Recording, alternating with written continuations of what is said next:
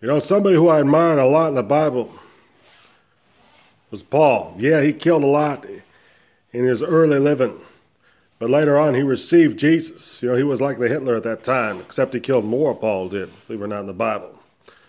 And yeah, there's a lot of convicts, a lot of people who are in jail, and even them can be saved by God.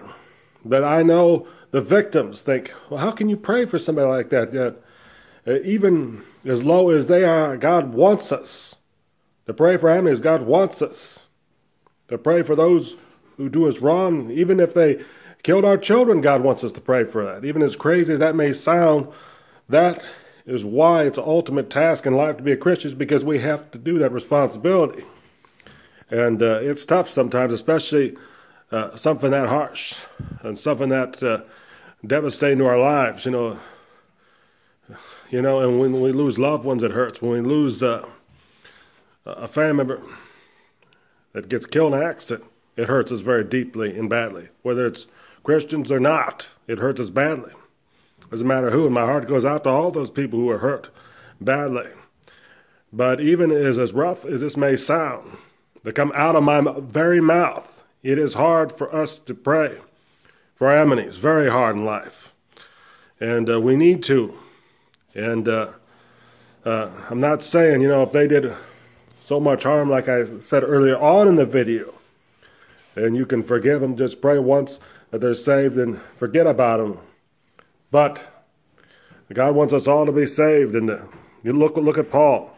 If you look at the Bible and if you look back at Paul's history of how many people he killed before he became a Christian, it was a lot of people. And you know, even Paul's saved. So if Paul's saved, then even the meanest killer can be saved in this world. Even as crazy, as bizarre as that may sound, you can be saved by the grace of God, even if you're a killer, if you're a child molester. And yes, I know a lot of people don't like those people, and I don't care for those people either. I don't like those people. But, as it says, we're supposed to love our enemy. But you know something? A lot of times we just, yes, most people don't do that. Most people only have little faults, not big faults. But, yeah, we all have faults in our life that we do wrong. Sorry about that being black there, but yes, sadly, those people, if they bother you too much, if you're in that situation, my heart goes out to you, and I hope and pray that they'll change. But I understand why you wouldn't pray for somebody like that, because we really dislike people who act that way. But even the killers can be saved by God's grace and power and mercy. Just like Paul got saved in the Bible and became a strong Christian, they can also be a Christian too as well.